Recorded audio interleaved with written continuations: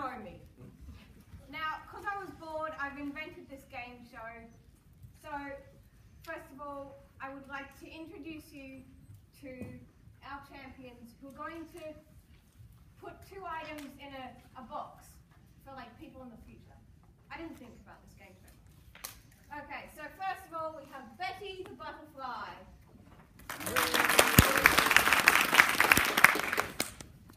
Claude the crow. Sebastian the snake. Right, oh, I almost forgot. I made these 2, I think I called them humans this morning. I'm not sure, but I called them Adam and Eve.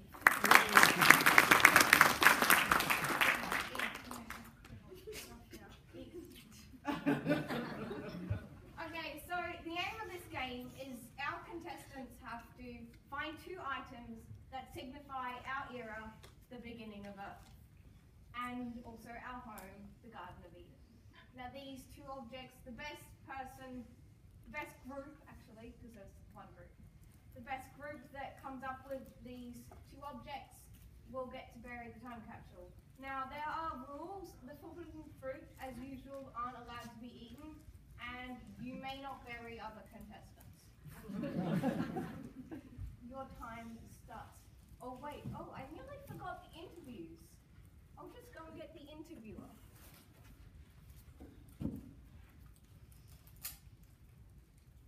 Hi, my name's the interviewer, NotGod. So, our first interview, Betty Butterfly. Hi Betty, how are you? Good then. So, what 2 objects have you decided to be buried in the capsule? First of all, a bag of pollen, and secondly, a lipstick that I made of flower roses. Okay, and how are these significant to our era and our home? Because they smell good. Oh, so you're saying that like our home smells good? Yeah. And people need to know that? Yeah. Oh, okay. Yeah, so what message do you want these to give people in the future? To not smell bad. Oh, okay. That makes sense. Oh, thanks, Betty.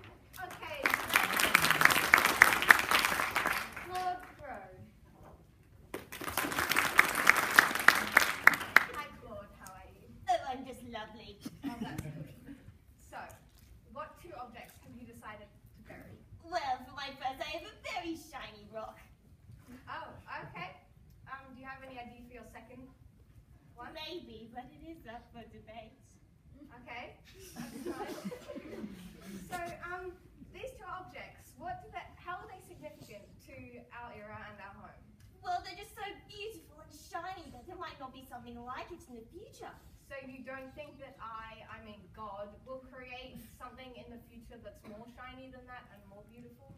Oh, perhaps, but right now it's the prettiest thing I know. Okay, and so what message do you want these objects to give? Well, that's this time right now is one of the prettiest times that shall ever be. That could be true. Thank you, Claude. It is. Sebastian the snake.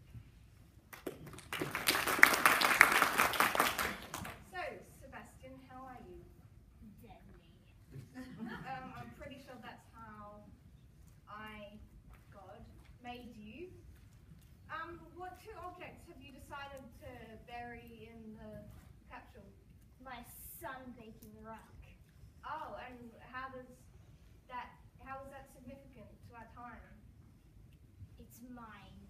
Oh, so you're saying that you're significant? Of course I am. Okay, I don't think that's true.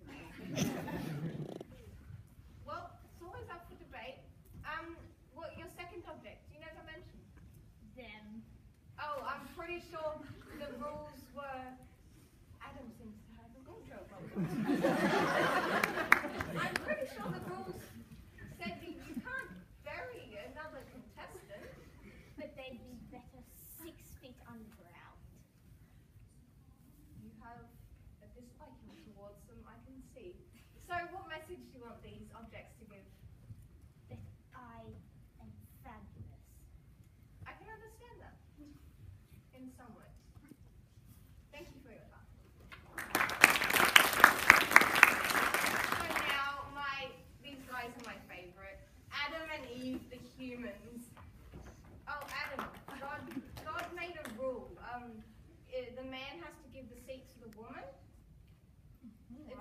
something called polite.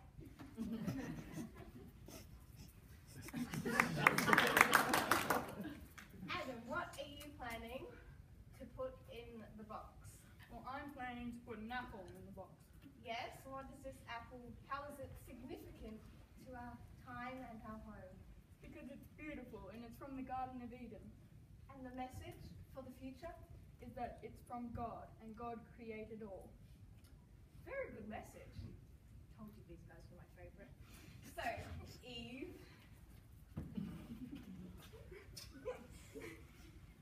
What do you want to bury in the pod? Something exotic. Yeah, like what? Maybe a bit of me. What? No, but that would leave a scar on your beautiful skin. Back off my woman! Maybe a bit of my hair or a nail or something. Oh, I understand that. Something will go back. Yes. So, how is it significant to our time and our home? Because the human race is amazing, aren't we? Yeah, sure. That's how God made you. What message do you want to give to the future? That humans are amazing and I would love them to know me, and because I'm the first one and I just love you all. Adam. Oh, well, thank you for your time, guys.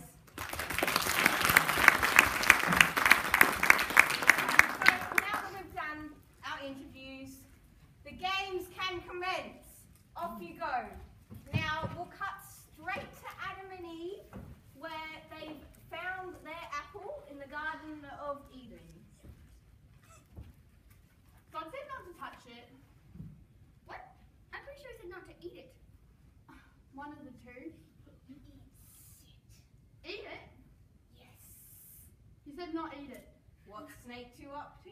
What's Snake up to here? He said eat it. Oh, he said eat it, not touch it. Duh. Yep. Wait, you touched it.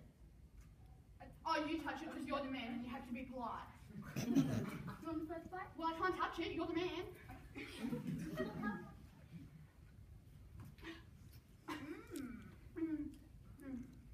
Right, now while Adam and Eve are tasting their fruit, which God specifically told them not to, the others have got their objects and they're on their way to the finish line.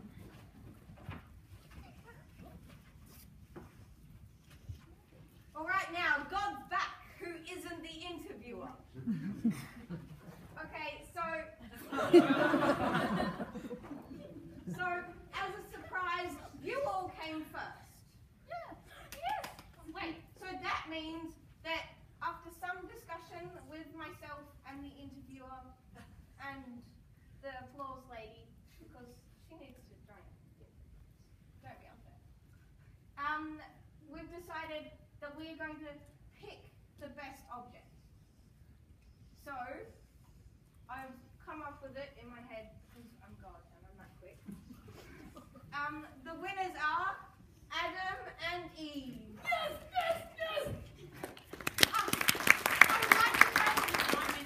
I'd like to thank my mum, God, my dad, God, Alright, my brothers hang and on, sisters, what's God. this? Bite marks in the apple?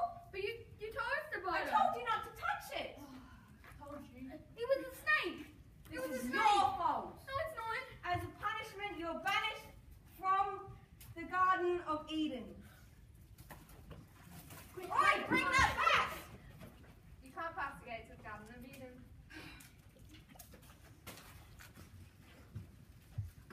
Millions of years later, archaeologists have discovered a time capsule.